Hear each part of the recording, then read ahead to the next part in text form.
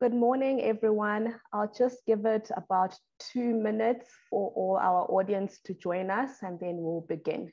Thank you.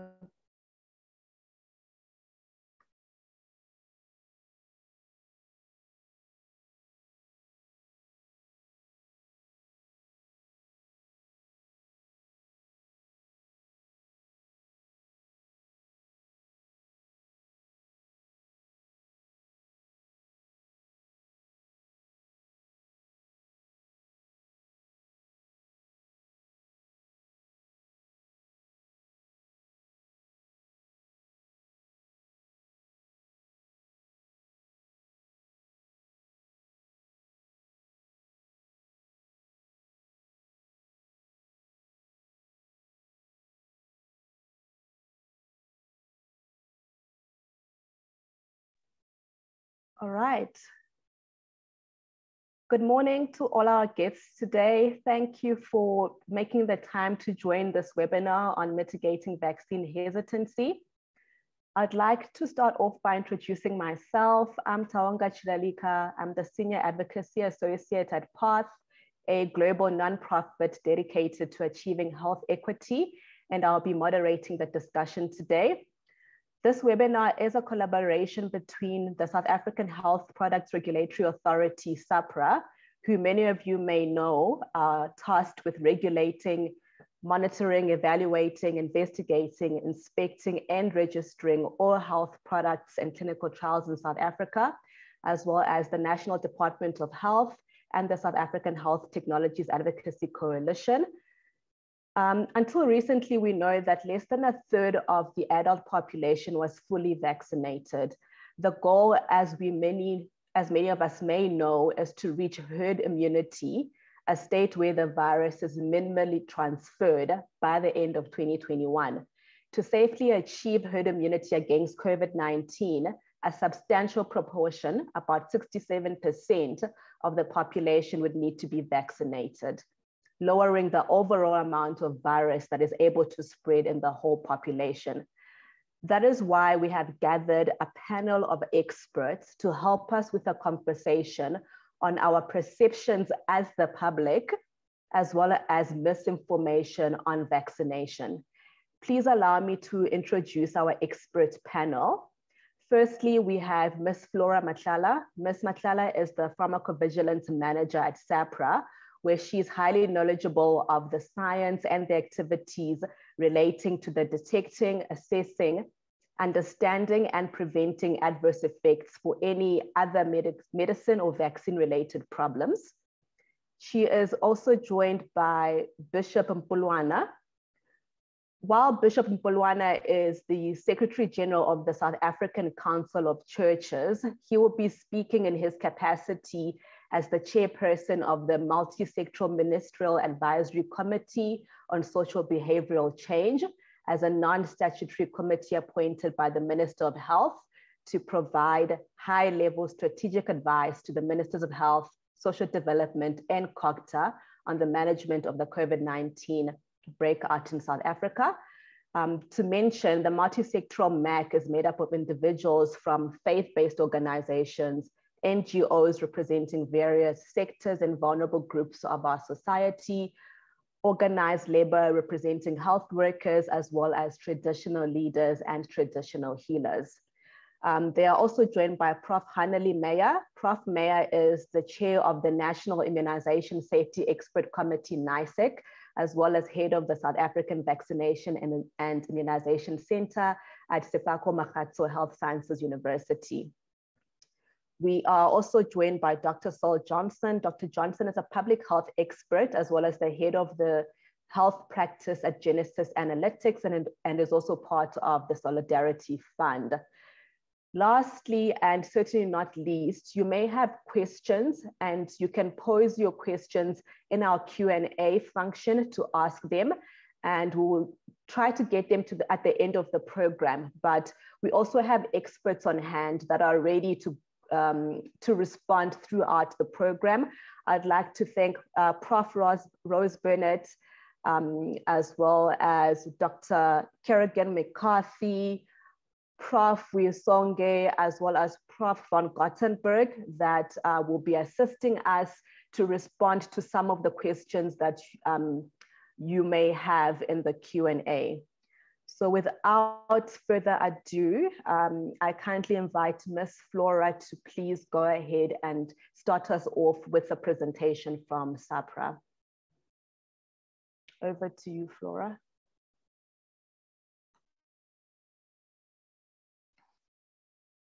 Thank you so much, Taonga. Good morning, everyone. My name is Flora. I am the Vigilance Unit Manager, as Taonga has indicated.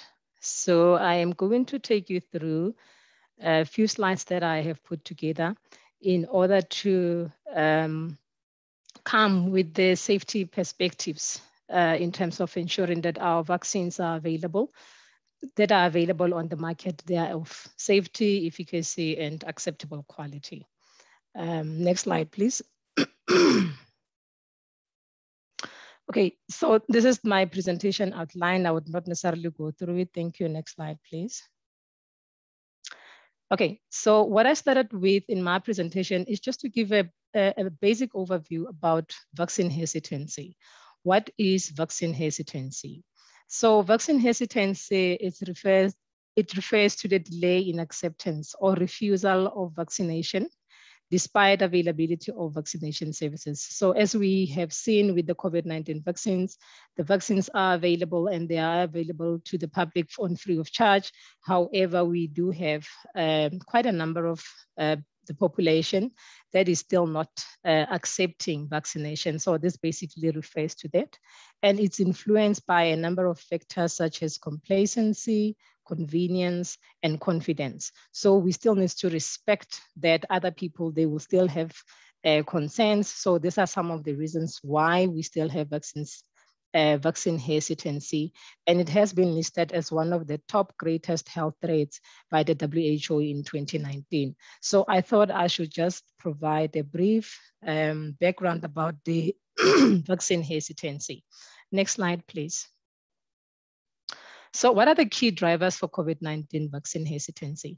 So thanks to the vet students, I was offered an opportunity to be a moderator where they were actually tackling vaccine hesitancy a few weeks ago together with the BCG group.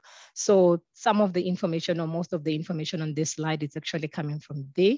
So the key drivers that have been identified by the vet student, pharmacy vet student, is that socioeconomic background. It's one of the reasons why we're seeing this vaccine hesitancy. And that is actually influenced by affordability, by political influence, and residential area. So basically where the person resides, then if there's negativity around vaccine uptake, then obviously that would affect them. The political influence, if one political party is actually in power and then it does not maybe support, or the other that's not in party doesn't support the COVID-19's good questions, if you are affiliated with that particular political party, then chances of you taking that particular vaccine, it actually becomes lessened. So these are some of the issues that have been identified. Then secondly, is the knowledge and the resources of information. So the information sources where most of our population get information from, that will include the television, it will include the social media and people they know. And what are the chances of one actually getting facts out of these sources of information? It becomes quite limited, particularly on the social media and the people that you know, which might not necessarily have the correct background in terms of the vaccines. So these are the key drivers, some of the key drivers, and then fear of the possible side effects. So my responsibility basically is to talk around the fear of the possible side effects, which I'm going to address. And then lastly, as part of the key drivers for COVID-19 vaccine hesitancy, it's about the medical context and the background, which ties with the knowledge and resources of information. So it has been highlighted that 80% of the vaccinated people think they have a good understanding of how vaccine works. And furthermore, 79% of the study that has been undertaken by the one of the universities in South Africa indicate that vaccine acceptance is higher among people who say they know a lot about COVID-19 vaccines. So this indicates that knowledge is actually power, because the people who are actually being vaccinated are the people who have information about this. So 34% of the people were found to be scared of possible side effects as highlighted under the knowledge and the sources. And 36% of this admitted to not understand how vaccine works. They feared side effects and infertility and blood clots. And all this, they actually drive towards the knowledge gaps and the misinformation. Next slide, please. So I thought in order for our public to have an understanding about the post-marketing surveillance that are in place, we need to provide some kind of background, because the background would actually assist in terms of the understanding of why do we have vaccines today? Why do we have medicines on the market today? Why do we need to combat vaccine hesitancy? So late in the 1950s and 1960s, there was a drug that was known to be one of the greatest drugs in the market, known as thalidomide. And this drug was used in 46 countries by women who were pregnant or who subsequently became pregnant, and this was used to treat morning sickness. However, at that point in time, there were no testing of drugs that were in place. So the regulation of medicines was not necessarily in place. So these were used in these pregnant women with no prior knowledge about how the product is performing. Therefore, what happened is that it has resulted in more than 10,000 children born with a range of severe deformities, such as phocomelia. And phocomelia, to make it easier, provided a definition that it's a birth defect that can affect the upper and or the lower limbs. And some of the results of this, it included miscarriages. I was fortunate enough to be in the WHO conference in 2017, where I met one of the people who actually suffered phocomelia, and it was great to see that in real life. So while initially deemed to be safe in pregnancy, concerns regarding the birth defects were noted in 1961, and then the medication was removed from the market in Europe that year. Then follow on, this is how the regulation of medicines actually was born, particularly post-marketing pharmacovigilance. So where do us as SAHPRA fits into this? So as Tonga has indicated that we are tasked with a mandate in South Africa.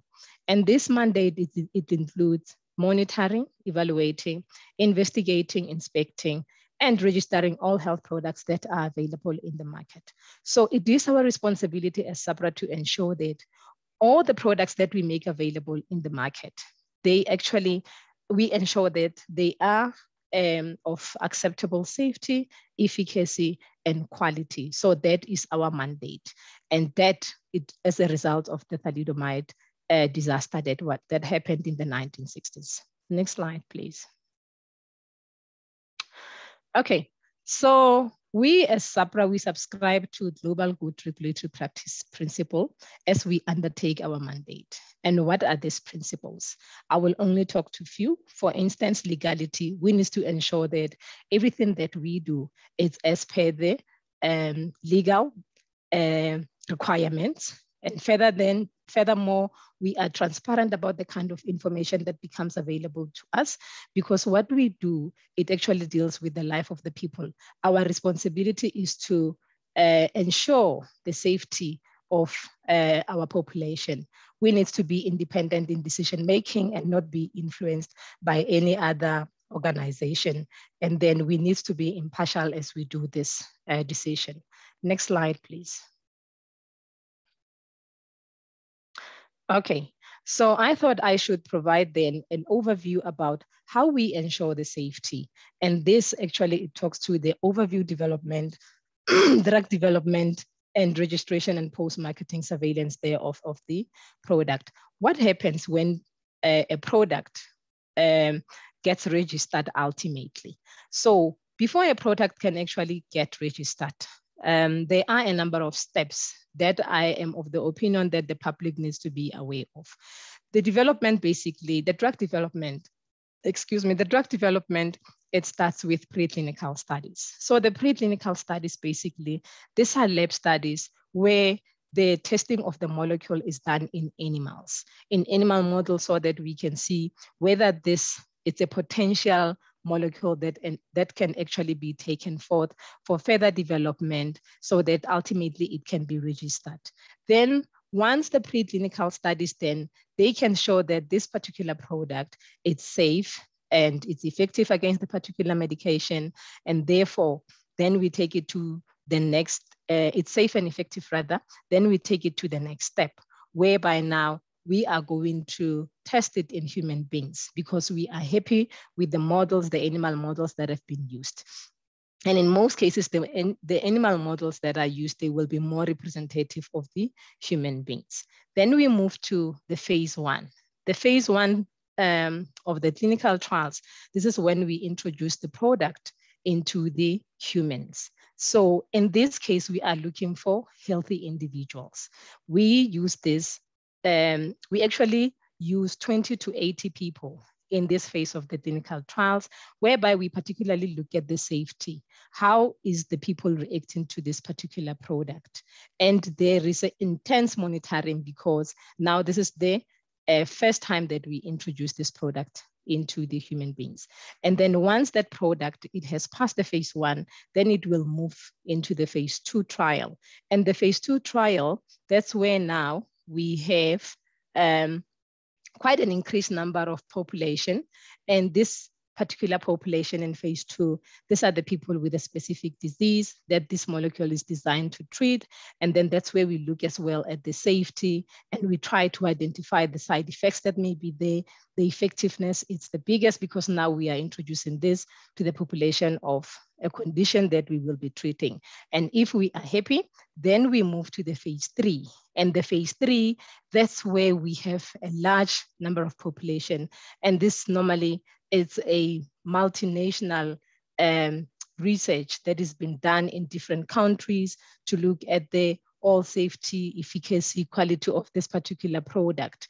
All these processes, they require intense monitoring to ensure that we identify as much possible safety effects of this particular molecule, efficacy issues, and so that we can ultimately bring this and say, we have realized that the performance of this product so far it's acceptable and it can therefore go for drug registration. So under drug registration, what is it that we do? Basically what we do review of the information that have been collected throughout the development of this particular product. And that's where now we do the submissions, and the submission by pharmaceutical company, then it will include the clinical trial data and the drug development data. And then we do the inspections where we do the good manufacturing practice. We go to the plants. When I talk about the plants, basically I'm talking about the companies where these products, they are actually being manufactured to ensure that they comply with the standards that have been put out there. The clinical trial as they've been conducted as well, during the time they were conducted, there's monitoring that takes place according to the good clinical practice. And then when we do evaluation, we look at the safety, the efficacy, the quality, and then now determining which schedule should this product be put on. And then that's where we do the registration. And the registration, in some cases, they will come in conditions of registration, and that is applicable in the COVID-19 vaccines. Then lastly, it's the phase 4, which is the post-marketing phase of the human clinical trials. And the phase 4, basically what it means is that we are monitoring now the performance of this product on the market. And this is a long term. We are looking for that particular adverse events that could not be identified maybe in clinical trials. And this normally, those are the delayed ones or the rare ones. So because now it's going to be used in a variety of patients for a longer period of time, hence we need to continuously monitor the performance of this drug so that we ensure that the benefit risk profile of this product is maintained to be positive at all times. Next slide, please. So basically, this is a summary of what I've indicated in the previous slide, just to ensure that I put it in writing. So on the post-marketing side of things, then we continuously as well review the international data, literature, safety databases, and regulatory decisions that were made elsewhere. And because This is post-marketing, it's worldwide. Then we need to be affiliated to organizations that also continue to monitor this. Then South Africa, or SAHPRA, is part and is an active member of the WHO Program for International Drug Monitoring since 1992, whereby we send all our adverse drug reactions for other medicines, including adverse events following immunization, into a single database, which is owned by the Uppsala Monitoring Center, which is a WHO collaborating center, and they do what we call signal detection. They try to identify safety concerns on a large database compared to if it's only South African data. We still do that in-house, but if it's big data, then it's easier to identify. Then we also encourage reporting of adverse drug reactions and adverse events following immunization. We conduct the risk-benefit assessments of health product as new information becomes available, and this I will show in one of the slides coming, and we continue to be transparent and inform healthcare professionals and the public of any new safety issues that arise. Next slide, please. Then in the post-marketing surveillance, what is it that we look at basically? So we have what we call vigilance, and vigilance basically, it talks to continuously monitoring and evaluating the safety, the efficacy and performance of this product. So in terms of the vigilance, we look at the signals as highlighted that are new or previously understood. And the signals have indicated that these are new safety information that we're not sure, but we still need to do more research on them and to say, yes, for sure, this particular vaccine is resulting with this. Then we monitor the risk benefit of this product as highlighted. And then we also look for new risk factors for known adverse effects. For instance, now you know that if somebody that would actually develop a certain type of reaction, maybe it's because of 1, 2, 3, these are the risk factors. So these are some of the things that we look at in the post-marketing surveillance. Next slide, please. Okay, so with the post-marketing surveillance continuing, then we have a collaboration, or we're working together with the expanded program on immunization from National Department of Health, where we support the collections and processing of adverse events following immunization. We also sit as part of the National Immunization Safety Expert Committee, which Prof will talk to, but on an observer status. And the reason why there's a National Immunization Safety Expert Committee is so that the decisions can be done independently and be provided to other institutions or organizations like SAHPRA. Furthermore, we promote adverse drug events following immunization reporting, and we continue to keep the public informed through the microsite that we have, or a dashboard on the SAHPRA website. Next slide, please. So, as I've highlighted, one of the key drivers of vaccine hesitancy, basically, it talks to the adverse the side effects. So I thought maybe it's of importance that I share with you the top 10 reported adverse events following immunization for COVID-19 specifically, as of the 29th of October 2021. And this data is available on the SAHPRA website. So I took a snippet of this and put it here to indicate this. The top 10 reported adverse events following immunization for the currently available vaccines in the country. We're seeing headache, we're seeing local reactions, we're seeing pyrexia, dizziness. And these are some of the reactions, or most of these reactions, basically, they have been identified during clinical trials. So we are not surprised, and these are the minor ones that are seen. So this is just to alleviate that fear that most of the people that have to say, you do not need to fear the adverse events following immunization. However, you need to fear COVID-19, because there we show that the stats has highlighted that more people has actually died as a result of COVID-19. Therefore, the risk of being vaccinated compared to the risk of COVID-19, we can all agree that the COVID-19 is more riskier. If you were to look at the statistics, then it's more safer to actually take the vaccine itself to prevent all that. Next slide, please. So I thought I should provide a number of regulatory decisions, safety regulatory decisions, just to indicate some of the things that I've been saying that we do, and in practice, this has been shown out there, whereby there was a vaccine-induced thrombosis or thrombocytopenia identified elsewhere. And as a result of that, this was during the Sisonke study, where the rollout of the study was actually paused. And then we had to review the data that was coming, that was available at that point in time. And then based on that, we had to make decisions to indicate, to basically to weigh whether the benefits of this vaccine outweigh the risk. And we say that, yes, for sure it does. And then instead we continued with the vaccines. We put the measures in place for screening and monitoring of participants at risk, and update the participant information sheet. Furthermore, what we did, we issued a Dear Healthcare Professional letter to healthcare professionals, which is also available on the SAHPRA website for the public to see. And we also issued a press release. And this is not the only case. We have quite a number of them. Now we are looking at the myocarditis, which has been identified in the USA. We also issued the Dear Healthcare Professional letter. We also issued a press release to inform the public about this. So as new information becomes available, we continue to become transparent and share with the public. And furthermore, we continue to review this data to ensure that the risk benefit of this profile continues to be positive. Next slide, please. Then what are the key messages out of this presentation? What I want to make it clear to the public is that monitoring the safety of COVID-19 vaccines and communicating any risk, it's a critical priority for SAHPRA.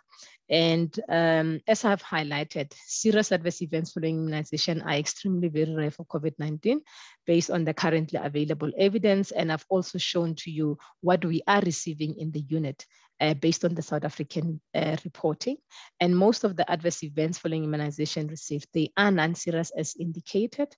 And we continue to monitor and inform both the healthcare professionals and the public of the up-to-date safety profiles of COVID-19 vaccines. Next slide, please. So in closing, I would like just to share what Nelson Mandela said. He indicated that health cannot be a question of income, but it's a fundamental human right. And he said, giving children a healthy start in life, no matter where they are born or the circumstances of their birth, is the moral obligation of every one of us. I find it heartbreaking that 3 million people, most of them children, die each year from the diseases that we can prevent with simple, inexpensive vaccines. These are children who would have grown up to support their families, their communities, their nations. They would have been productive members of the societies that are still developing and need their children to be healthy and strong.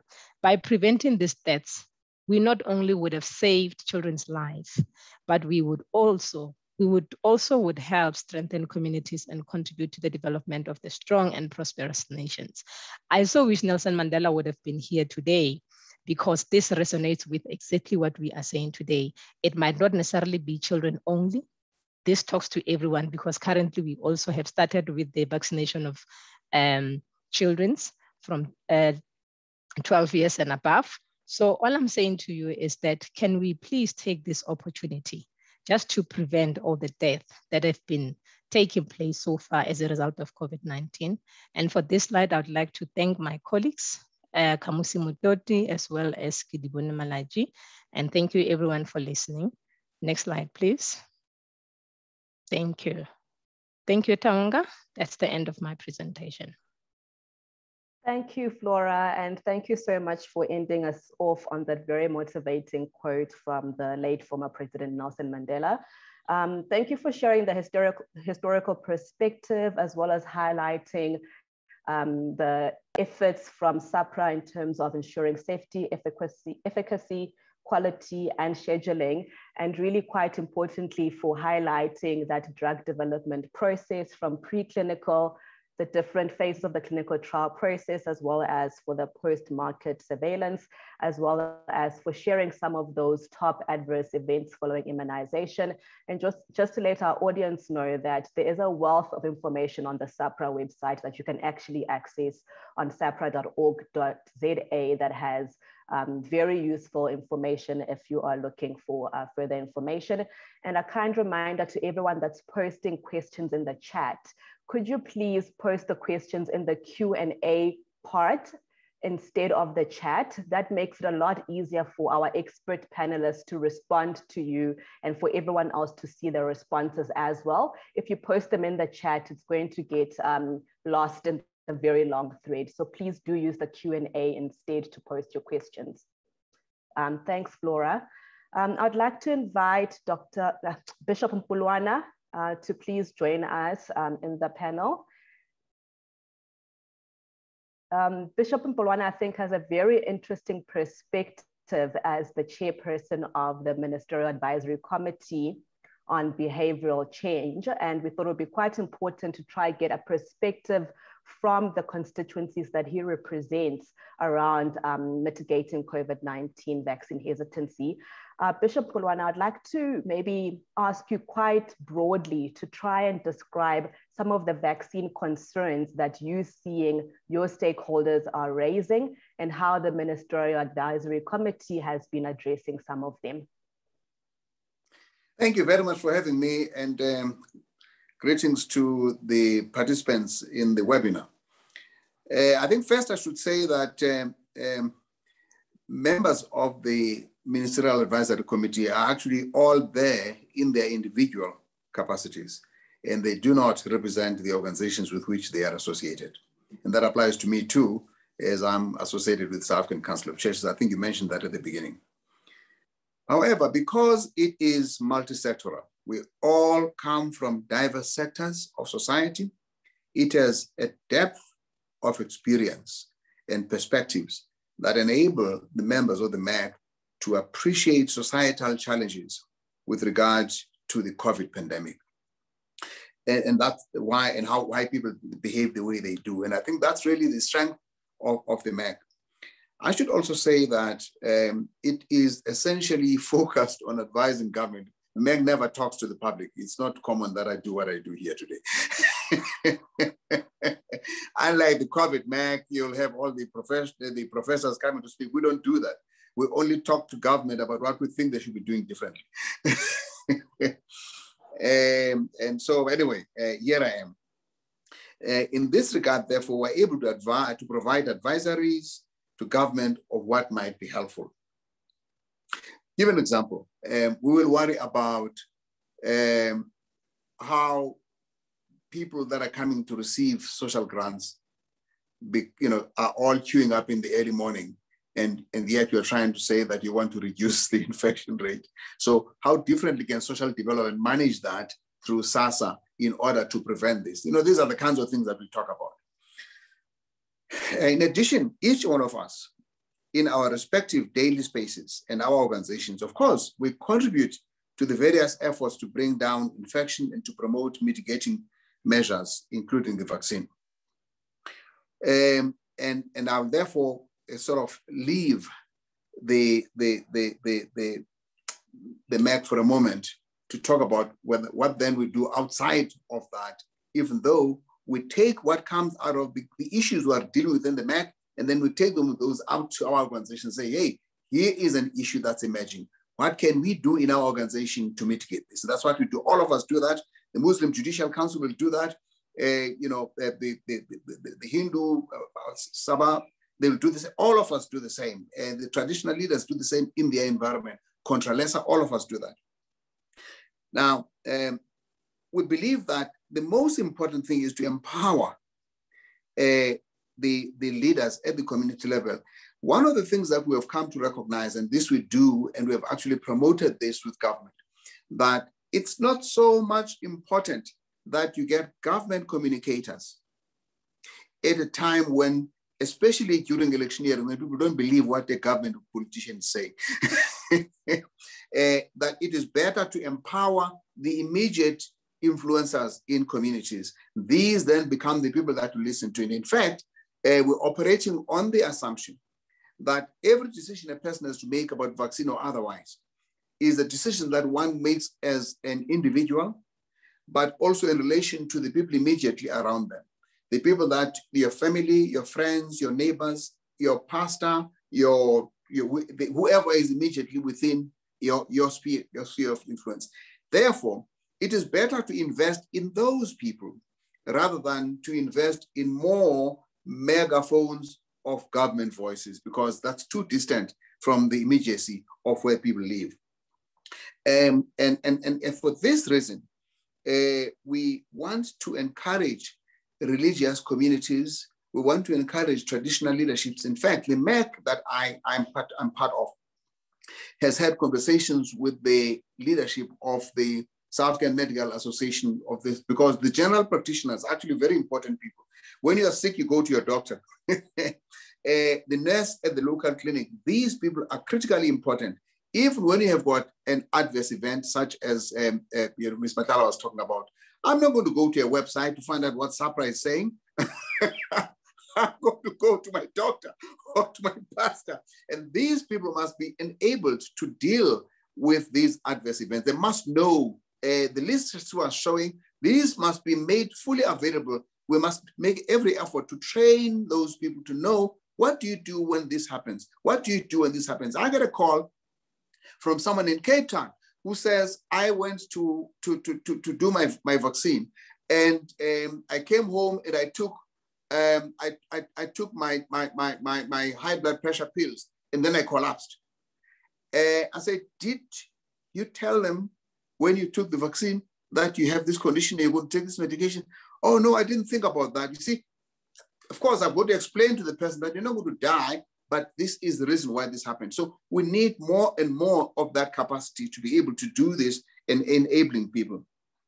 And for this reason, the various myths that are being put out there have to be dealt with not by government, again, I repeat, but rather by the influencers within the sphere of a person's life. One example is the South African Council of Churches, the heads of member churches, put together a task team that's made up of health professionals as well as theologians to go into some of these myths that we hear about. You hear about the mark of the beast, population control, the DNA, fetuses that have been used. We have to deal with those things one by one in a document that is out there in the churches, so that the local minister has a reference point that they can use in dealing with these things as they come in their environment. And so we find this very important, that it must be done. We in the MEC have been talking to the local government leaders, and that is the House of Traditional Leaders, Contralesa, and SALGA, to say, what can be your contribution in your environment? Just one example. Somebody is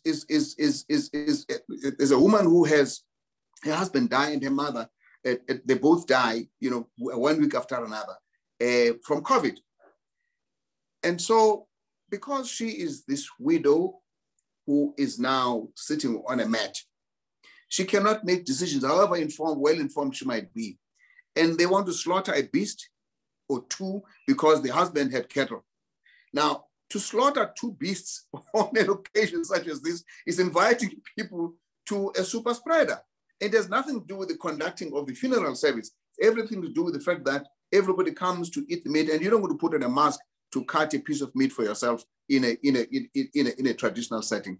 So, but that can only be properly managed and handled if the traditional leaders are part of the conversation about how best within their areas of sphere of influence and villages, they can then begin to communicate differently about how we can sustain these cultural practices without causing further spread of the disease. So for this reason, we believe that it is important that all the players must be well informed and advised. And what has happened then is that these local government leaders have requested that there be a comprehensive information session, which will certainly make sure happens, but they've gone beyond that. They say, we want to be part of the communication that talks to the people in our villages, so that you don't just have the health professionals, but you actually have Ngosi so-and-so participating, but Ngosi so-and-so clearly having properly informed and equipped to do these things. Therefore, we need to empower them also, as I said, with regard to responding to adverse effects. One of the things that we're trying to do is to use our religious influence. This is now outside of the MAC. We've established collectively what we call a religious forum against COVID, which brings together Muslims, Jews, Hindus, Christians, those in the Council of Churches, and those outside of the Council of Churches, like the Bantu Church of Christ and the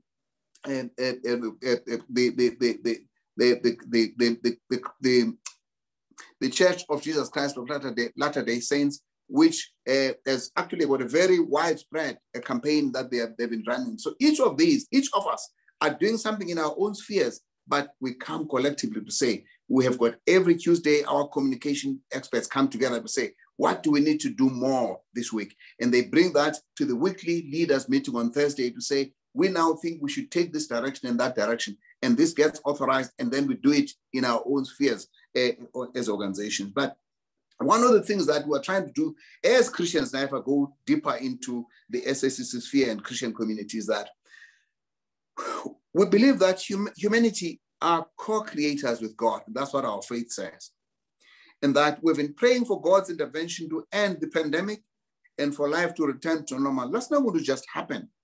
God then inspires science to produce these solutions. And we cannot say when those solutions come, oh no, this is not of God. and then what then have we been praying for this time? So the way our scientists are co-creators with God, Christians particularly should view the vaccines as part of the answers to our prayers. And the swift effort that has gone into developing these effective vaccines is actually the miracle we've been looking for. What more miracles should we be looking for apart from a swift solution that has been found? And we see the Spirit of God at work, not just in the church, but also in every sphere of life. And therefore, appropriate medical discoveries that can heal the land should be discerned as a present and a gift from God. And the vaccine, therefore, is not just an outside thing. It is actually of God. I was talking to, and I get to a shop the other day, and I get asked this 2 weeks ago, get asked by the manager to say, what do you teach on vaccines? And I tell them what we do. And he says, can you talk to one of my employees because we are worried she doesn't want to vaccinate. So I say, well, if she wants to talk to me about it. So she comes up and says, I will not vaccinate because my pastor has fasted for 21 days and came out and said, none of his congregation will ever have COVID because he has fasted for 21 days. And she says, I don't compromise on my faith. I will not until, and so I said, but what, do you really believe that just that fasting can prevent the virus getting onto one of your members in your church? She says, well, I've asked the wife of the pastor, and the wife of the pastor says, if I think differently, I must pray about it and God will tell me. So until God gives me a sign, I will not do anything else. I say, if you consider that God might be talking to you through other people, through the webinars, through all the information that's around you. And she says, well, I don't think so. I want to hear it directly from God. You know what happened last week? Last week, I was going through the same shop to buy something, and this woman comes up to me. Do you remember me? I said, not really. She says, hey, I've just taken my jab. I'm the one that was talking to you. So I suppose God did talk to her. So it is really to say the key thing is to empower the people of influence at every level. And I want to say, if I'm just going to bring this to a close very quickly, is to say we need to recognize that the sanctity of life is paramount and everything must be done to save lives. We cannot have a faith tradition that is able to live with the death of people in the name of God, because that's actually what you call human sacrifices for religion. And that cannot be the case. We ought to have a faith that preaches the sanctity of life, that says, have mercy for your heavenly Father is also merciful. We believe that this is possible. We get people vaccinated against the virus in order, and that in itself becomes an act of charity because you prevent the spread. There are people who cannot take the vaccine because of their conditions of health. And therefore, those people will benefit if 67% of us or 70% of us have been vaccinated. And for this reason, the Religious Forum Against COVID is campaigning that 7 out of 10 people in all our congregations must be vaccinated. And that is 70%. That can then be our contribution. And we're appealing that everybody and every organization that has got a constituency should try to persuade 7 out of 10, your friends, your neighbors, your family, everybody, 7 out of 10, please get them vaccinated. And therefore, we need to counter the information and walk the talk. And all the leaders must publicize their vaccination so that people see that this is actually happening in public and we can all benefit from it. And I think that it's all about encouraging the local and making sure that people know what is happening. Thank you. Thank you, Bishop, for that very passionate and inspiring message. I think I really enjoyed listening to some of the real life stories that you have shared with us. And I think it's some of the things that get missed when we have webinars like this, where we do have very scientific information. So it's really good to get some of those real life stories that you have shared with us today. And I've heard you mention 2 very important things. I think one of them is around empowering the leaders in our community that are closest to us and are within our immediate circles of influence, and also really building the capacity and training people to be able to communicate the right messages, and even increasing the knowledge scope around adverse events, adverse effects, and how we can handle those. But most importantly, about opening the communication channels and really having this multi-sectoral approach from religious forums to traditional leaders, traditional healers, and everybody else that is really in close contact with our communities to be able to share the right information and to motivate and dispel disinformation. So thank you so much, Bishop Mbulwana, for taking this time to speak to us and to everybody that has joined. I know you may need to drop off to join another commitment. So if anybody has questions for the Bishop, you may post them in the Q&A, and we'll try to maybe get some responses from you after and share those separately. Because the Bishop there is a question that's been put to me, and I'm going to try and answer it before I step out.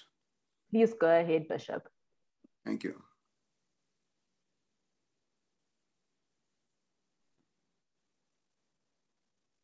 No, I'm answering it on the Q&A. Oh, okay, all right. So I thought you were going to answer it. I can answer it. The question is, what do I have to say to the ACDP that says, children do not need the vaccination? They must not vaccinate between 12 and 17. I would say that I'm not sure that any political party has the capacity to determine what is scientific knowledge. I would not put this to whatever the political party was. I would rather this were left to the scientists and to families to make determinations. One of the things that we promote is that there should be no vilification of anybody that thinks differently, but people need to be advised and persuaded on what is right. But science is always going to be the lead in this matter, no politics. This is one thing that we should not politicize. And I believe that South Africa is unfortunately in a state where everything gets politicized between political parties. And I think that we should try and create that sacred space where South Africans can come together on critical things without thinking about whom do you follow and support. Thank you, Bishop, for that response. And thanks again for your time. And I would then like to hand over to our next panelist, Prof. Meyer. Prof. Meyer, please may you go ahead and share some of the information that you have with us around vaccine hesitancy, around the uptake of the vaccine nationally, or maybe dispelling some of the common myths around the vaccine. Over to you, Prof. Thank you very much. I am just going to try and share my screen quickly. It was a very inspiring and interesting talk that we just had. So I hope I can build on to that. Sorry. Oh my goodness. Sorry, let me just move it to the other side. Oh my goodness, sorry about this.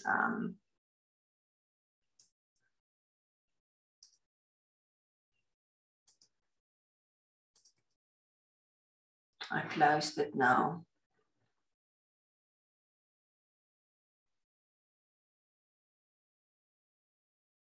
So to add on what the Bishop has said, I think it's very important, especially when we look at the adverse events that I'm also going to talk about, and all the myths that people are being faced with at the moment.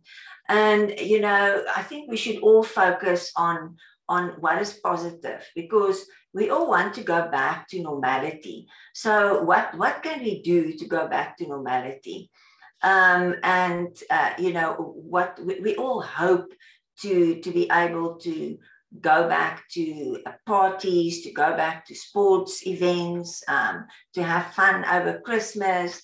And we should be focusing on that. And we should be focusing on the things that create fear in the minds of people. So I think it's very important that we, you know, that we try and focus on those things. Let me see, can you guys see my screen now? Not yet, Prof. Now? No, we are not able to see it as yet. Can you see it now? No, you have not started sharing. Oh my goodness. You were sharing earlier on before you closed it. We could see the presentation. Let me try it this way. Okay, sorry about this, really. Can you see it now? Yes. It's there now. Yeah, it's just not in presentation view. Okay, is it now in presentation mode? We are seeing the back end where your notes are likely to be. Okay, and there you go now. Yes, perfect. Okay, sorry about this. No problem. Okay, all right. So to add on to what he said then, this is where we are at the moment. So I just want to remind everybody that we are still in the third wave. And we hear on the news and we read in the papers that there will be a fourth wave coming. We don't know exactly when. If we look at where we are in terms of vaccination, as you can see there, we have now vaccinated 22% of our whole population, not adults specifically. This is now the whole population. And then we compare it with the rest of the world. You know, we're like halfway. Although if we compare ourselves to Africa, then we are quite ahead of some of the, or most of the other countries. Now, there's some predictions that's being made by various groups, and this has been done by PwC. And as you can see, they actually pointed out 3 different scenarios: upside, baseline, and downside. Now, I'm sure we all want to go to the upside scenario where we can move through Christmas, maybe lockdown level 2. We can go down to lockdown level 1 again next year. And then by April, May, you know, we can relax a lot of these restrictions and, you know, try and go back to our normal lives. But we need to vaccinate 70% of the adult population by Christmas. That is the aim of the Department of Health. Now, where are we at the moment? So if you look at this graph, the picture doesn't look so promising. So the question is, are we actually going to reach that 70% that we are supposed to be aiming for? And if you've been, you know, watching the numbers of vaccines being administered at the moment, then you will see that our numbers are really quite low, while we need to aim for about 300,000 vaccinations per day. We are really way behind on that. Now, if we look at, you know, what there's been various surveys. Now, this is data from the Johns Hopkins Center for Communication. And if we look at how many people is actually not willing to accept the COVID-19 vaccine in South Africa, and this is quite a large sample of people, about 25,000 plus. And as you can see here, it's over the 30%. Say they will not take a vaccine, and then there's this group here sort of in the middle which say, you know, maybe probably I'll probably not get it, and then the orange group will say I'll probably will get it, and only the blue groups, yes, I have been vaccinated, or you know, I'm definitely going to get vaccinated. Now, what are the reasons? So Flora also actually mentioned some of these, and as you can see, The top reason there at the top of the screen is the concern about side effects. Now, all the surveys point this out as the very first reason why people do not want to get vaccinated. People are worried, they are scared, they hear stories and so on. Quite a number of them also say, I plan to wait, I'm waiting, I want to see what's going to happen. And that is not a good thing to do. And I'll point that out in my presentation as well. So, with all these unanswered questions that people have, they create a lot of uncertainty, confusion, and fear. And the bishop also pointed out that we need to communicate, we need to educate. Flora also spoke to that. We need to make sure that people actually get the right information. And the question is, have we been, successful enough, efficient enough in making sure that the right type of communication is reaching all the people in South Africa? We have 11 different languages. Are we reaching people who cannot, for example, read English? Are we reaching people who do not have maybe smartphones or cell phones or radios or TVs and so on? So to answer some of these questions, are these vaccines safe? What are the side effects that we are facing? I'm going to try and answer some of these questions and allay some of these fears and myths.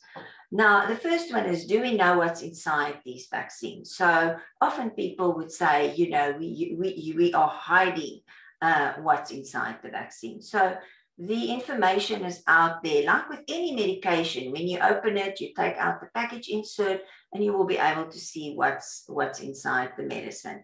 So inside the vaccine is the active ingredient, and then there are some other ingredients there, and they are called adjuvants.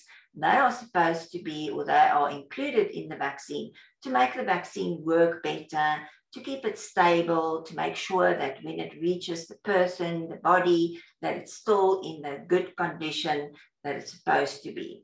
So that's the reason why these ingredients are included. And as you can see, they are ingredients that we normally find in our everyday lives. We find them in food, we find them in other products as well. Then another question is, can the vaccine actually change my DNA? And the answer is definitely no. But there's still people who believe that the vaccine can change their DNA. So the vaccine only contains a messenger, and that messenger instructs your body to make the spike protein so that your immune system can actually react and produce antibodies, so that when you get into contact with the real virus, your body will be able to fight that infection or the virus so that you do not get a severe infection. Can the COVID vaccines introduce a chip into my body? Definitely no, it is not possible. Also, remember, Flora spoke to it, SAHPRA makes sure that vaccines are safe, and they will never approve anything that they don't know what's inside the product, for example, or a vaccine that is not safe. So people can really rest assured that SAHPRA makes sure that all products, including medicines and other devices that we are using in the medical field, all of those are safe to use. Then, do we know what's inside the J&J vaccine? So I've spoken about the mRNA vaccines. As you can see, similar to the mRNA vaccines, the Pfizer vaccine, as you all know it, there are certain ingredients in addition to the active ingredient, and all of these are to make sure that the vaccines work well and that they stay in a good condition. So what is not included in the vaccine? So I've included this to make sure that people can rest assured, because there are many questions around it. There are myths going around that there's all sorts of human cells included, there's fetal cells included. All of those things are not true. There are no human tissue, no animal tissue, no pork products, no allergens, no antibiotics, no egg, no latex, no thimerosal or mercury or aluminum, no preservatives. So as you can see, none of these things are included in the vaccines. Then a very good question is, can I get vaccinated when I have an allergy? And people are always very worried about it. And together with the allergies is the question around anaphylaxis. And the answer is yes, these vaccines are actually very safe when it comes to allergies. So if you have an allergy, speak to your medical practitioner, speak to the nurse or your specialist, but you can definitely get vaccinated.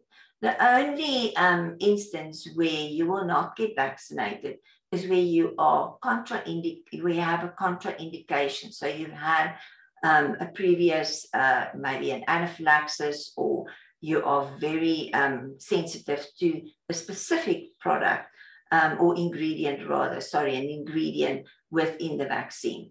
But yeah, it's really, it's very safe. And that's also the reason why people are being observed for 15 minutes at the vaccination site to make sure that there are no allergic reactions. And if there are any allergic reaction, that it can be treated immediately. So at the end of the presentation, I also have a short testimony of someone who had an allergic reaction and she then successfully got her second dose. So there's a lot of new data being available now about this whole issue, where people had previous allergic reactions to the mRNA vaccines, including people who had anaphylaxis. So, if you go to this paper, you can actually read about it in detail, but they were more than nearly 90% of this group of people actually got their second dose. A third of them were treated with an antihistamine, or they got pre-medication, they got an antihistamine, and they successfully, all of them successfully got their second dose, and only 20% of them actually then had, a second allergic reaction to the vaccine, but no anaphylactic reactions after the second dose. So that's really very, very good news. And then something else I want to talk about is, anxiety-related reactions, or what we call stress-related responses. So they are different to anaphylaxis. And people also present, slightly differently when you do get an anxiety-related reaction.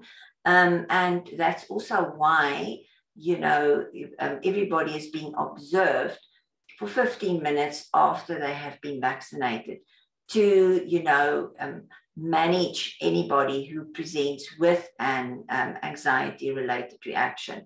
So in the US, they've actually, they actually monitored 5 of these mass vaccination sites, and they found that quite a number of people actually presented with an anxiety-related reaction. So in other words, they fainted, for example, after they got the vaccine.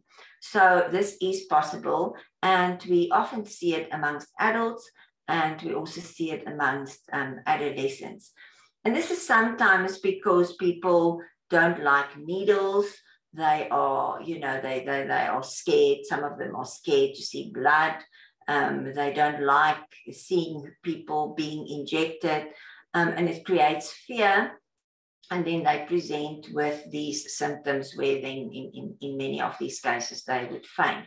And that is completely different to an anaphylactic reaction. So when you have an anaphylactic reaction, it happens also immediately after vaccination, and it's a very serious reaction, but it can be managed 100% immediately. They treat you with adrenaline and you don't have any after effects. So just in terms of people who are scared, so some people would say, and I've also had people coming to me saying, I'm just too scared. I can't tolerate needles. I cannot get vaccinated. So it's quite interesting. They say 1 in 10 people actually do have a fear of needles. So if you are one of them, you are not the only person. But there are also ways to deal with that. And this is quite an interesting article where where 7 people actually shared their experiences of what they did to be able to handle this fear, and they successfully then got their vaccination. So another question is, does the vaccine contain the virus? Can it give me COVID-19? And the answer is also definitely no. So none of the vaccines can give you the COVID-19 virus. So this question often comes up when people got vaccinated, and soon after that, they actually present with COVID-19. And the reason for that is that they haven't, your body takes at least 2 weeks to start building your immunity. So if you have been in contact with someone during that period, then you are not protected yet. So you're only fully vaccinated 28 to 30 days after the J&J vaccine, and around 5 days after you had your second dose of the Pfizer vaccine. So rest assured, this vaccine cannot give you COVID-19. Another question is, does it cause infertility? And this is a very, very common question. And the answer is also no.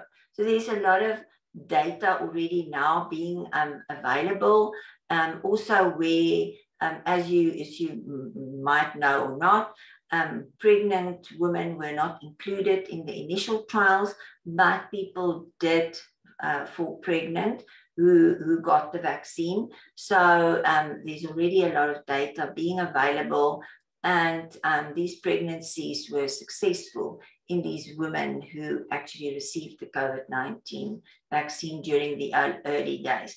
But there are also studies at the moment on pregnant women, as well as breastfeeding women.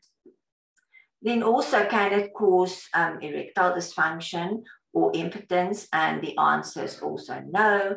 On the contrary, they actually found that, you know, it's not the vaccine, but it's COVID-19, the disease, that actually has a very negative effect in terms of impotence and erectile dysfunction. So, you know, that's the downside of waiting to see what's going to happen. Are people going to die within 6 months and so on? Then, you know, while you are waiting to see what's going to happen, you can actually get COVID-19, and then you will face, you know, actually more serious consequences than what you would even anticipate with the COVID-19 vaccine. Now, should I be vaccinated when I'm pregnant and when breastfeeding? And the answer is definitely yes, because if you are pregnant, you are at a higher risk of severe disease when you do get COVID-19 during this period. So you can get vaccinated at any point of your pregnancy. It's also recommended that people who are planning to fall pregnant should definitely get vaccinated. So anybody within, you know, a reproductive age, it's recommended, make sure that you do get vaccinated in case you also fall pregnant. So there's a lot of data already now, like I said, especially in the US. And this data from the CDC actually showed that, you know, pregnant people with symptoms of COVID-19, so only symptomatic COVID-19, have a 70% increased risk of death. And what they also found, that only 31% of pregnant people have been vaccinated against COVID-19, which is not good if you look at that risk. Then this is the data from the CDC. So you can see they followed 144,000 plus cases, and they identified 227 deaths during pregnancy. And that's a lot of people. Then they also looked at the hospitalizations. So they didn't have, you know, data available for all the hospitalizations, but as you can see, more than 600 cases of being admitted to ICU, more than 100, I think it was about 120, 30 on ventilators. And then this number of people on the right-hand side means they had to get special therapy, because ventilation, their lungs were so damaged that they couldn't even use a ventilator on them. So it shows you the implications of COVID-19 when you're pregnant. I don't want to share these stories. There's lots of them out there, but this is a woman now recently in the news where she actually, or her family, appealed to people who are pregnant to get vaccinated, as unfortunately she was admitted to hospital in September while pregnant, and then she eventually died in November. Her baby survived, but now this baby, obviously she doesn't have her mother or his mother. And there's some other stories as well. So she was also saying, oh wait, it's too late now. I'll wait until I've had my baby and then I'll get vaccinated. And unfortunately, this didn't happen, as she died before that. Here's another story from South Africa. I would also encourage you to join this group on Facebook, South Africa Vaccination. There's a lot of information available on this Facebook group. They are so good at answering questions and so on. And this one I saw last week, actually. This woman also was pregnant. She got COVID pneumonia. She was in hospital in ICU for a long period of time while pregnant. She survived. This was her little video when she was discharged. And then eventually she got vaccinated, and then she shared her story. And what she said there is something that I think a lot of people can actually, make their own, because she said, I was so worried about the side effects, but eventually I got vaccinated, and almost 12 hours later, I didn't have any side effects. So in terms of the side effects, I'm not going to go into this detail. I think Flora has spoken about it already, but it's important to know that anything that happens after vaccination does not necessarily mean it has been caused by the vaccine. And that is why we need to investigate that, as Flora has mentioned, because, all sorts of things happen throughout our lives, and they are not necessarily caused by the vaccine. The side effects that we expect, it's the mild ones, like Flora said, and we already know about them from the clinical trials. So they are the ones that we expect to see. They're mild, they go away within 2 to 3 days. Then there are some severe side effects, but they are very rare. And Flora also spoke to those. So I can just point them out to you. I've mentioned anaphylaxis already. Then there's the rare blood clotting conditions, thrombosis with thrombocytopenia, and also venous thromboembolisms. And then there's myocarditis and pericarditis.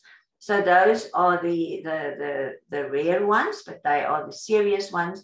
But when they are being diagnosed, they can also be managed. That's why you need to report them and you need to seek medical help when you see anything that is of concern to you.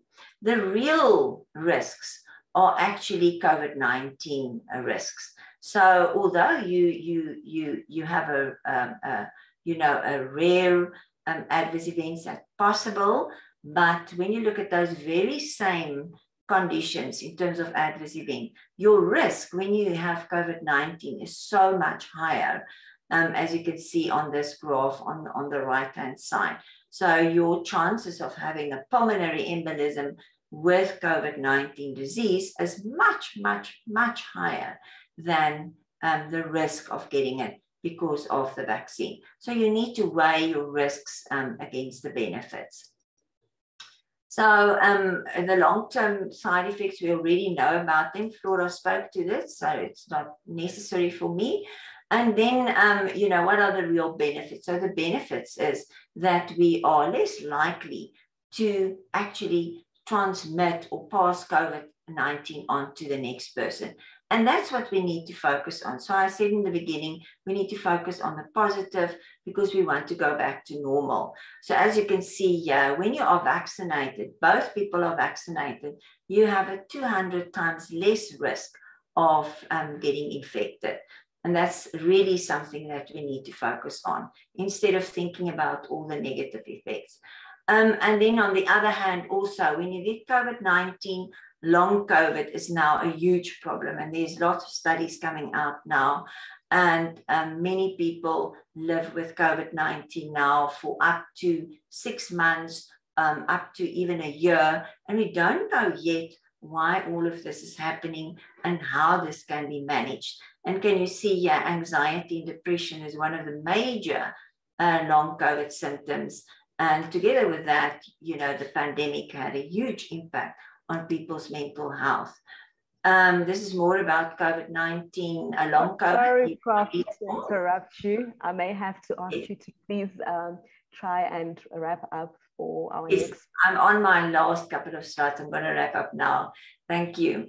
So the benefits then of getting vaccinated, and just the last message, basically, it saves lives. So I'm sure you've all seen this on social media. People landing up on ventilators are those who are not vaccinated. And then when you have COVID-19, you need to get vaccinated. This is a new paper that was published. Your vaccine provides you with 5 times the protection compared to natural immunity. So don't rely on natural immunity. The very, very last message I just want to give to you guys is, let's embrace the hope and the positive messages. Let's stop the misinformation spreading. Let's empower one another. Make sure that the information we are giving to your neighbor, to your family, to whoever, is the accurate and positive information. And this is just some guidelines on how to spot fake news. So thank you very much. At the end, there's some, if we still have time, there is a little audio that we can share about someone's experience who had an anaphylactic reaction, or a very severe reaction, actually. Thank you very much.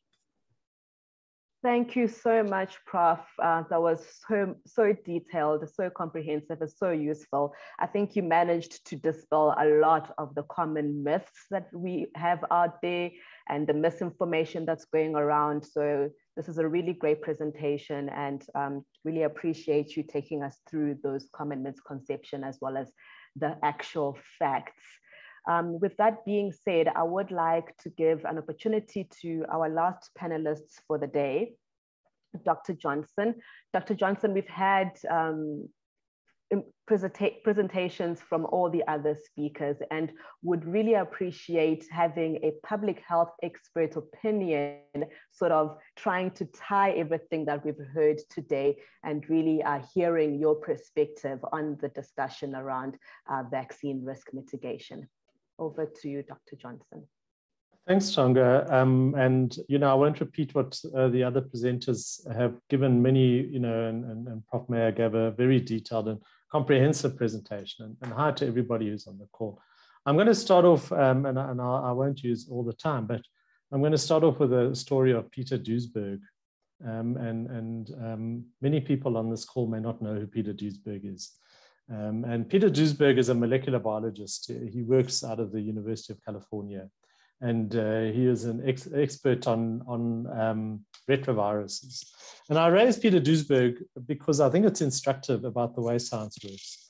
At the time that the HIV epidemic was starting in the 1980s, and towards the end of the 1980s, Peter Duesberg, who studied retroviruses, which HIV is one, decided that there is absolutely no way that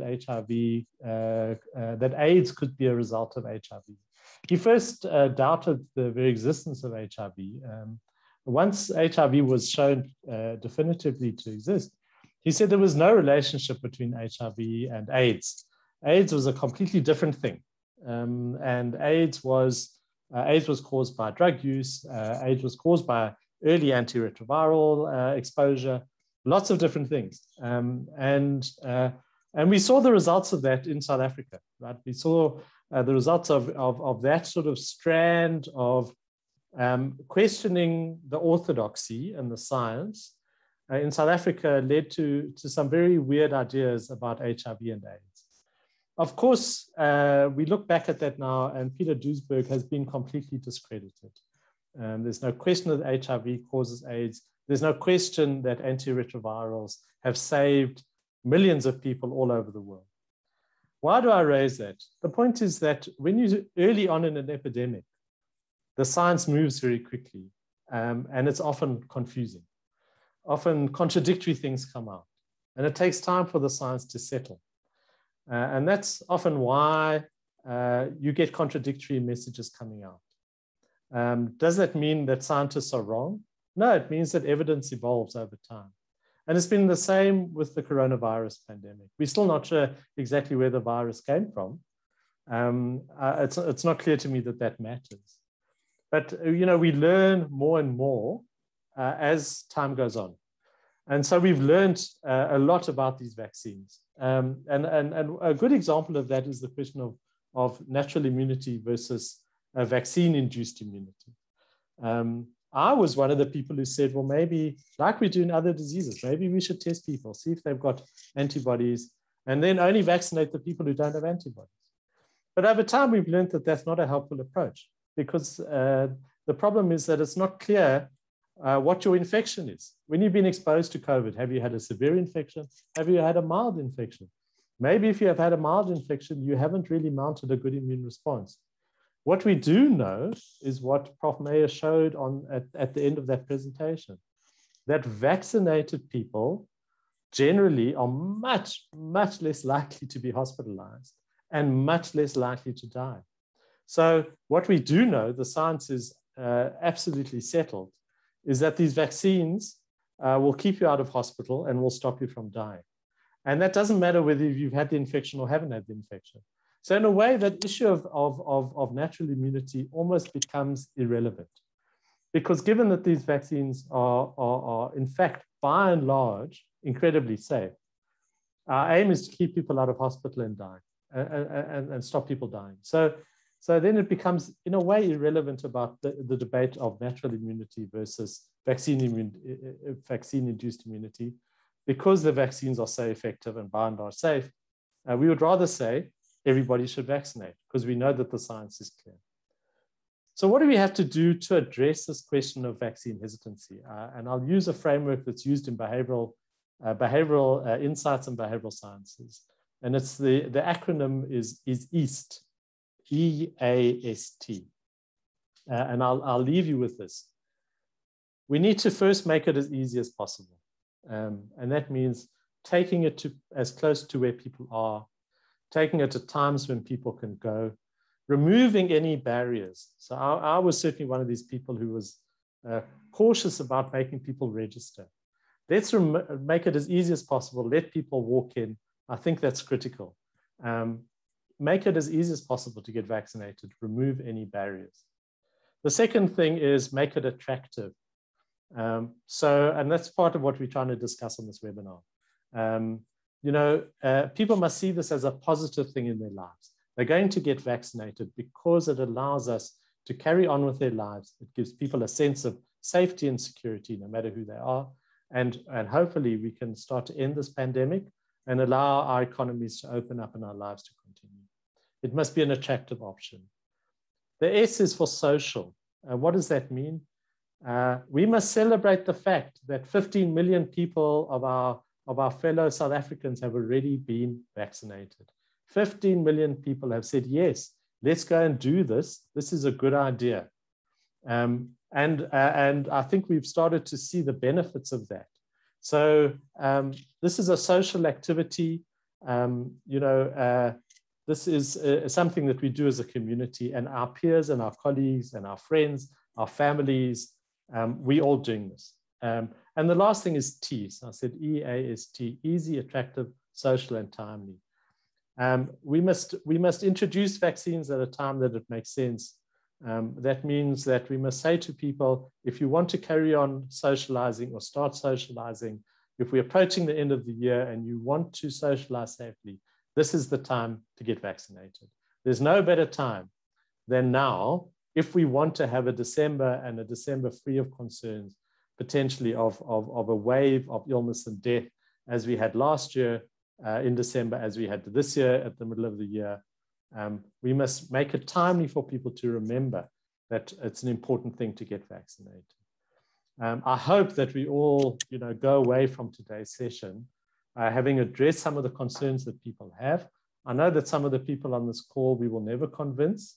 That's fine. That is your choice. We don't have an agenda. Our agenda is to try and save people's lives. That's what we're trying to do. That is our only agenda, really, I promise you, is to try and keep people safe and to save people's lives. So, but I hope that people go away from this with many of their questions answered and feeling a greater sense of security about these vaccines. Tohunga, I'm going to stop there. Thank you. Thank you, Dr. Johnson. I don't think I'm the only one that's going to remember EAST. Easy as possible, attractive, social, and timely. Thank you so much for sharing that acronym with us, as well as all the other insights that you have shared. And on the part of easy as possible and timely, I would like to remind everyone that the countdown to our next Vuma vaccination weekend is on, and this is from the 12th to the 14th of November. All the vaccination sites across the country will be open throughout the weekend to provide the free COVID-19 vaccine. And it's a very convenient opportunity to get vaccinated and protect yourself and your families. And you can simply present yourself at a vaccination site without an appointment, where you will be registered and vaccinated. So Vuma vaccination weekend is coming up. I think we wanted to have some time for Q&A, but I have seen that our expert panelists have been responding at a very high, at a fast pace through all the questions that you have been submitting. So it looks like those questions are being answered, and the Q&A has been very well facilitated by Prof. Bernard, Prof. Sukard, and Dr. McCarthy as well. So thank you so much for responding to all of those questions that have been coming in through Q&A.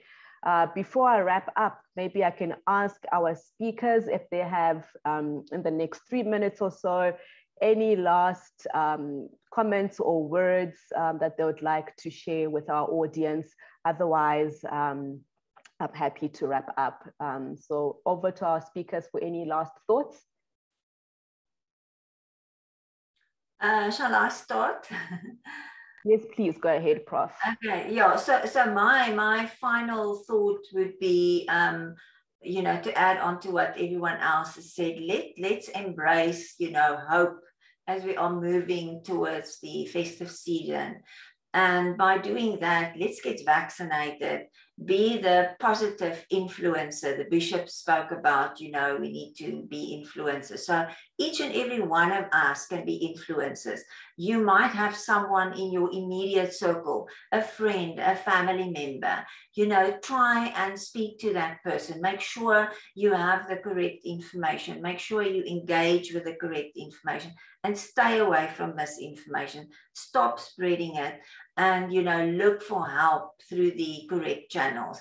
And that's the only way that we are going to get, the high proportion of people vaccinated. And then lastly, to reach out to those who cannot get to vaccination sites, who don't have the means, help them and to get to the vaccination site so that we can all get vaccinated. Thank you.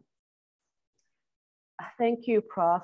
I'd like to thank all of our speakers, Prof. Meyer, Dr. Johnson, Ms. Matlala, Bishop Mpulwana. We really appreciate all of you taking the time to share your expertise with us, as well as our panel of experts that have been answering all of the questions in the Q&A. Would also like to thank SAHPRA and SATAC and GCIS and PATH and Joy Public and everybody else that has been instrumental in assisting us to get this conversation done. So I think we have 1 minute remaining, and really appreciate all of your presence and looking forward to sharing this recording. Someone has asked, we will be sharing this recording with everybody that registered for the webinar today.